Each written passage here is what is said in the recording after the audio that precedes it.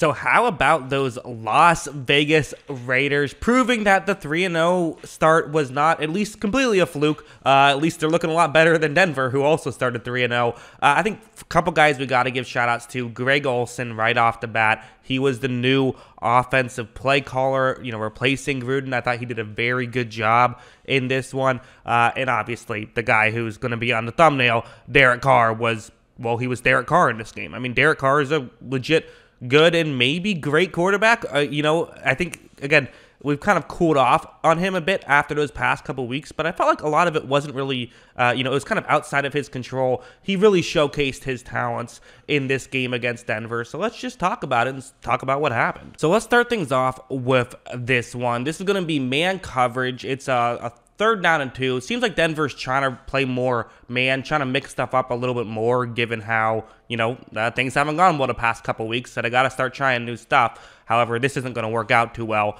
What's going to happen is that basically, this is kind of what Ruggs can do to people against man coverage, because it's a 3rd down and 2, and it is man coverage, and watch what happens. Carr takes the snap, not exactly a blitz, although it is a 5-man rush. Carr makes this throw.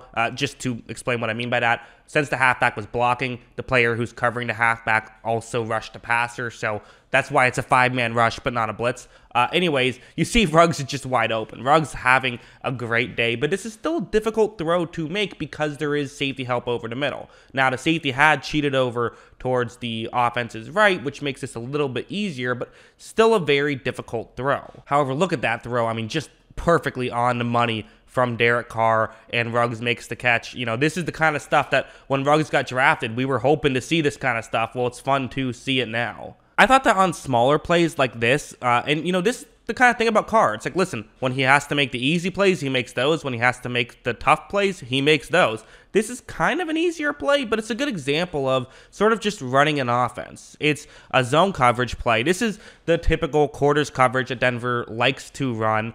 You run play action and have a receiver run over the middle, which hopefully will get into a gap in coverage. Pretty simple play. It's also Hunter Renfrow who's running that route, so, he's pretty good at this type of stuff as well, so all of this checks out. Right when this play starts, so, they run to play action, and Renfrow is, he's about to get open. This worked out well. The play action worked. And what I love about this is just watch the throw. That is exactly where you want it to be. It's a laser, but right in the chest of Renfrow, because when you throw it too hard, if you're inaccurate, that can result in some dropped passes, but he was perfectly accurate, which made that work a lot easier and allowed Renfrow to pick up as many yards after the catch as possible.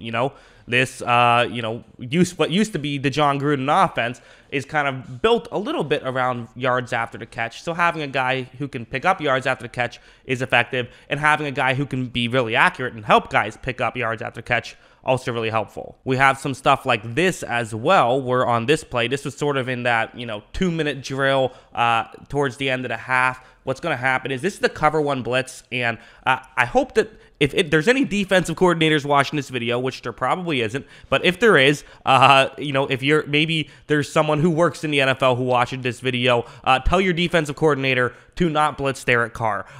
Just don't do it. Never blitz Derek Carr. Whatever you're doing, stop blitzing Derek Carr. It does not work. Derek Carr has great numbers against the blitz. This is the cover 1 blitz, so it's not even like an all-out blitz. But one of the reasons why this works so well for Derek Carr is he has Darren Waller, and Carr knows how to pick these pre-snap matchups just so well. He's always aware of this stuff. If there is a blitz, I know where I'm going to throw it, and he gets rid of the ball quickly anyways, so the extra, the little bit of less time he has doesn't hurt him too badly. And watch how when Carr takes the snap, he is going to float one up towards Waller, who is now just wide open. Another thing is he knows how to protect himself in terms of helping his offensive linemen know where to block when there is a blitz coming, so rarely you see free rushers even on these blitzes, and you have a guy like Darren Waller who can win against man pretty consistently, so especially when there's less help over the middle of the field, that makes this stuff even more difficult. And also, it's just a beautiful throw. It's just exactly where you want it to be. So all of this stuff, really good. So that is my PSA to everybody out there. Stop blitzing Derek Carr. This is another example of that, where what's going to happen is it's a 3rd down and 12, and it's going to be, again, this time it's just cover 0, so they're not even, they're just all out blitzing right here. This time, though, it is not going to be, Waller. It's instead going to be Henry Ruggs. And one of the things that Carr isn't afraid to do is trust his teammates, but he always picks the right moments. He does this in one-on-one matchups. He's not being Matt Stafford, who would throw into triple coverage against Calvin Johnson, who would then still catch the ball. Carr is giving his players chances to make plays when they have favorable matchups like Ruggs does on this play.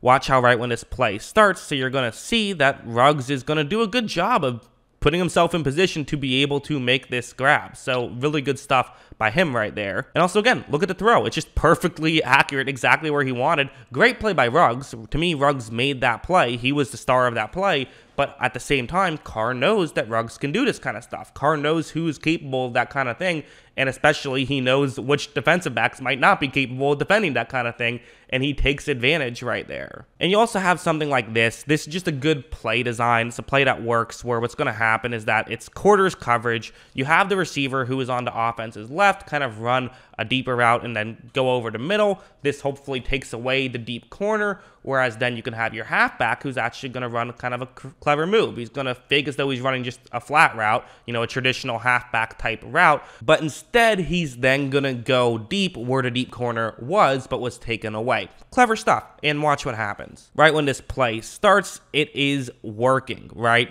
There is now, the one asterisk next to this is a linebacker, 48 for Denver, doing a good job of reading it. Reads it well, good on him, trying to cover this up. But the issue is just that he's not going to be able to turn his head back because he's going to have to just try to keep pace with a halfback here. It's a mismatch on a deeper route. So he's doing his best, but it's a mismatch. It's not his fault. And again, Carr just puts one up, and I mean, look at that thing. Just a beautiful throw, gets a touchdown.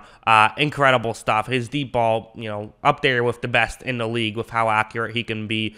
He's a great player. He really is. There's no denying it, and he's playing great right now. So yeah, I mean, as a whole, really good game from Derek Carr, and I felt like he always did the right thing. That's kind of the thing about Carr, and I guess the one critique people put on Carr is sort of the lack of playmaker stuff, the lack of when everything goes wrong, what can he do? And I suppose that's fair, but that's you can be a successful quarterback without having that as a part of your game, right? Tom Brady doesn't have that as a part of his game. You can play at a high level even without that stuff. And the way that he just makes the decisions quickly, gets the ball out quickly, and can still push the ball down the field, it's really good, and it's really fun to watch. So, yeah, I mean, back in the MVP race, Derek Carr, how about that? That's what I think. What do you guys think? Let me know in the comments below. Always love hearing from you. And of course, as always, thanks for watching.